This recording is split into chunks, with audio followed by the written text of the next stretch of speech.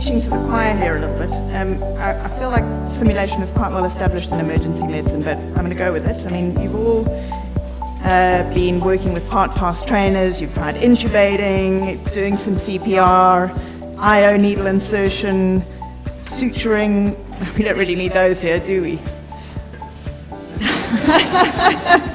Well, I must say that the whole watch one, do one, teach one attitude doesn't really do our first patients very many favors, does it?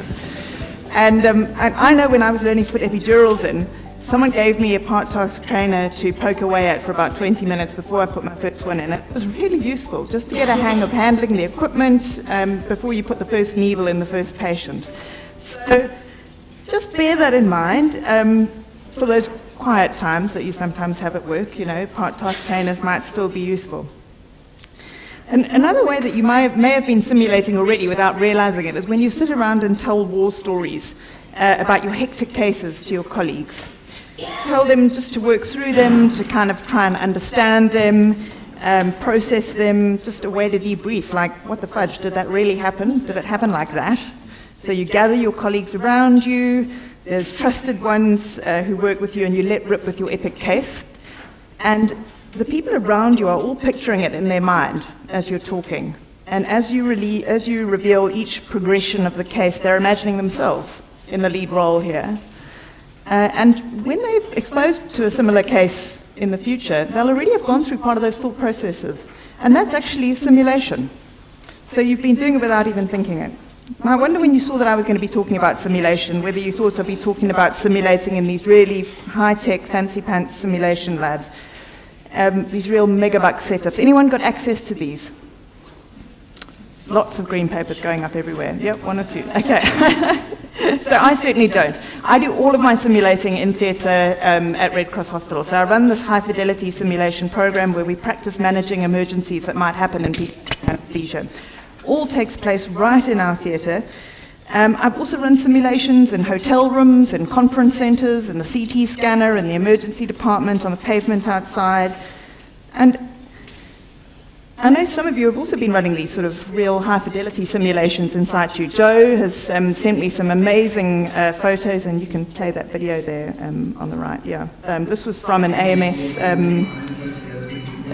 simulation that they did a few months ago, where they transferred a patient from the ICU at Somerset Hospital up to theatres, cannulated them for ECMO, and then moved them on the road across to Groote Hospital to the ICU there. All of it done with the ECMO running. So I would argue that running simulations in your clinical setting is actually more valuable than running them in a simulation lab. You're working in a familiar environment, and the transfer of the learning from where you've been doing the simulation back into your clinical space, it's just so much easier when you're working in a space that's familiar to you than when you're working in something that's a little bit less familiar in a simulation lab. And also a great side effect of the whole system, of the whole exercise, is that you get to test your system using simulation. And we've had many a debrief in our MEPA program that's moved on towards discussing holes and potential pitfalls in the emergency system that we've got in theatre. We've identified equipment that malfunctioned, gas supplies that weren't working, and we've changed position of equipment and resources in our space just as a result of watching, actively observing a resuscitation taking place, and then all talking through it afterwards. So systems testing is actually a recognized use of simulation. You get a new CT scanner. Can the patient's bed fit in? Are you going to be able to reach the airway if you have to resuscitate them? You get a new bay in your emergency room. Where should I put the suction? Where's the best place for the defib? You get a whole new hospital. How do I move a patient quickly from ICU to theatre? You can do all of this using simulation without putting any patients at risk.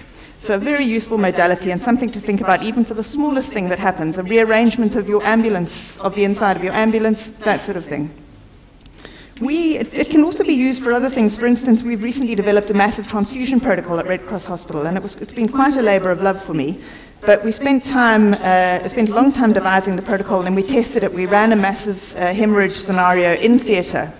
and tested the massive transfusion protocol. Nursing staff, surgeons, anaesthetists were all on hand in theatre. They activated the massive transfusion protocol. Switchboard then got involved, got the blood bank going, the porter going, the lab going. We went through one cycle of delivering the massive transfusion pack using expired blood from the blood bank. And at the end of all of that, we sat down and spoke about how it went. So we went through it in real time. And we've made some quite profound changes to our massive transfusion protocol, despite the fact that we'd spent a lot of time. I'd spoken to blood bank beforehand and thought we'd fine-tuned it enough. So we discovered things such as the FFP that we were going to order was actually going to take 20 minutes or 30 minutes to defrost. So it would be better to either get FDP or to get a smaller pack of FFP, for instance. So testing it with a simulation means we find out those problems before we've got an actual patient. So we'll be running a second simulation in due course, and then we'll do a third one with an element of surprise in it. We won't tell them that we're going to be doing it, so that will test that. And then we'll keep on debriefing these scenarios once they happen. Once we start using the transfusion protocol, we'll debrief every case that we've done. And Bron's going to be talking a bit more about debriefing. Debriefing and simulation go hand in hand. So I'm going to take you into a little bit of a different simulation space now, but still talking about systems testing. Imagine you're opening up a new hospital or even just a new ER, or you've rearranged your operating theatre space, which would be more my kind of thing. Augmented reality simulation can take you through, you can use AR to plan and fine-tune the product before you turn the first sod. So you can put patients and staff in, move them around using AR. In fact, AR and VR have really transformed the way that we're doing simulation now and changed the possibilities for us. They may seem like way out of our league, but actually when you consider that the price of these headsets, for instance, the Oculus on the left there, which is what you can use to do the VRs that are out there, costs about 7,000 to 8,000 Rand to start with, versus our Resusci and there with a SimPad, which is retailing towards 100,000 Rand. So they may be onto something here. This is my buddy Todd Chang from the Children's Hospital in Los Angeles. He's an emergency physician there, and he's a total techno geek, and he's been doing a lot of development of simulations using virtual reality. This is him and his team at work there at the bottom. And he's actually promised to give any of you who have access to one of the Oculus headsets, which is what his VR sims run off, those 7,000 Rand ones, access to a whole bunch of emergency room scenarios that he's developed already. So if that sounds interesting, you can get in touch with me, and my email address will be at the end of the talk. Here's a little test of what's out there at the moment. You can push play on that. That's not playing already. So this is the VR space. This was actually from about a year ago, so it's moving on from there already.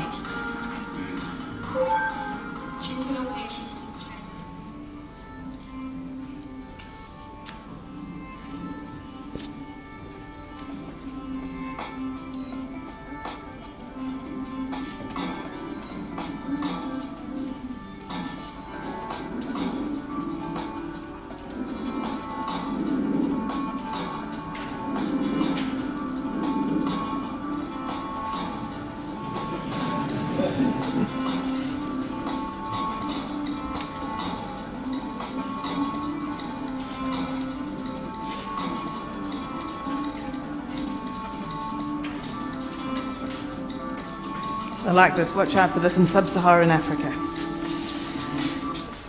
So, when I was preparing for this talk, I came across all sorts of amazing possibilities for you guys in emergency medicine. There's all sorts of simulation kit that'll help you learn about and practice for emergencies that might come your way. And simulation is really ideally placed for emergency medicine. Anything can come through your door, and that really allows you to practice for it without harming any patients before they come. So, this is a thoracotomy trainer. Why is that mouse moving around? Is that me? Oh, what did I do? Oh, I know what I did. I did that. Is it going to go? Okay, hopefully that's going to disappear now. Oh, there we go. Okay, that was very distracting. So, so this is a thoracotomy trainer. And this thoracotomy trainer will enable people to cut through the skin. They can separate the subcutaneous tissues, spread the ribs. They can go on to find the heart, open the pericardium, evacuate the hematoma, even clamp the aorta. And it's just wonderful. There's amazing stuff out there, but obviously you can imagine this comes at a huge price. And every time you use it, you've got to replace the skin, you've got to replace the pericardium at the minimum. And there's going to be quite a lot of wear and tear on the whole mannequin. But this is what I really love. The internet is full of hacks to reproduce experiences like this, to replicate scenarios with similar haptic feedback. You can play that one for me, please. And this is the same. This is the thoracotomy trainer. You'll see what it looks like at the bottom there. They're using an old resuscitation, old airway mannequin, a couple of balloons and surgical gloves. They've got Yankauer suckers over coat hangers for the ribs that you can then spread. They give very similar haptic feedback to the previous one that you saw. An old hockey shin pad is the sternum. So, and very quick to reassemble at the end of it. So this SimHacks website is fantastic, and it's really fun to have a look and see what people have done. And a place to post your own ideas. Oh, lost it. No, haven't. Okay. A place to post your own ideas as you start on your own sim journey, and believe me, you're going to find some and be so excited about them. We've got a little WhatsApp chat group that we keep sharing stuff on when we think of some cool new way of moulaging something exciting. So where simulation really comes into its own is in teamwork training and crisis resource management. Simulation closes the gap between work as imagined and work as done. You know how you think that you're just looking awesome, you know, on your surfboard in the sea, and if someone shows you a video of it, you're really not carving up the wave like you feel like you are. So with simulation, we do get to watch ourselves do things, but the good thing about that is that then you get to fine-tune the things that aren't going so well, that you're not doing so well, which you don't get to do if you're not actually having a look and reflecting on what you're actually achieving and doing in your day-to-day work. So going through for instance, a big multi-trauma simulation can really test a team to its limits. And it will test all the non-technical skills in addition to the technical skills. And I must say, as someone who's been into simulation for a while, this is where it really gets fun. Because the technical stuff, well, you can actually spend time on your own practicing all of that. But when you get to teams working together, that's when you're talking about managing yourself in relation to other people. And as a debriefer, finding the nuances of team action and helping teams to act more purposefully and more effectively will really impact on patient outcomes. And it's a wonderful thing to sit with a team and reflect on what happened and help them to understand the motivation that each of them felt in that scenario and come to a new way of working together, just through one simulation planned carefully. So perhaps I've helped you to perhaps I've persuaded you to look at sim in a new way. Perhaps I've given you some ideas for where you may want to bring it back into your practice, but if you're anything like me, you're going to be thinking of all the challenges that you're going to face. And the first one is, I don't have the equipment, I don't have a mannequin, what am I going to do? It's just no way. Well, good news, you actually don't need very much to start off with. And I started out using SimMon, and I still use this app. And there's several other apps like this. It's 335 Rand at the moment from the App Store. I think you can get an Android version, but there are other apps available that have got Android as well. And using that, I can control my iPad with my phone. And I can create a screen that looks exactly like my monitor in theatre, and you can create a screen that looks exactly like the monitors that you used to, complete with the sounds. And there's nothing more powerful for an anaesthetist than the sats slowly getting deeper and deeper and slower. It gets us all, our hackles are up immediately. So sound and visual stimuli are very powerful. I bet you if I showed you a monitor of a patient who was going into VF, that would get a lot of you jumping off your seats. So you can run a simulation on a teddy bear, and we've done that using SimMon, and people will buy into it because you're getting that auditory and visual stimulation. So you don't need as much to create an authentic simulation situation. It's all about how you set it up and how you discuss it with the people that you're going to be doing the simulation with. If you're all buying in to the fiction contract of a simulation, people will work with you to get it. Other very simple things. This is a simple baby mannequin. I've made this compound fracture at a cost of, I think it was about 80 cents for 1 page of color printing on my home computer.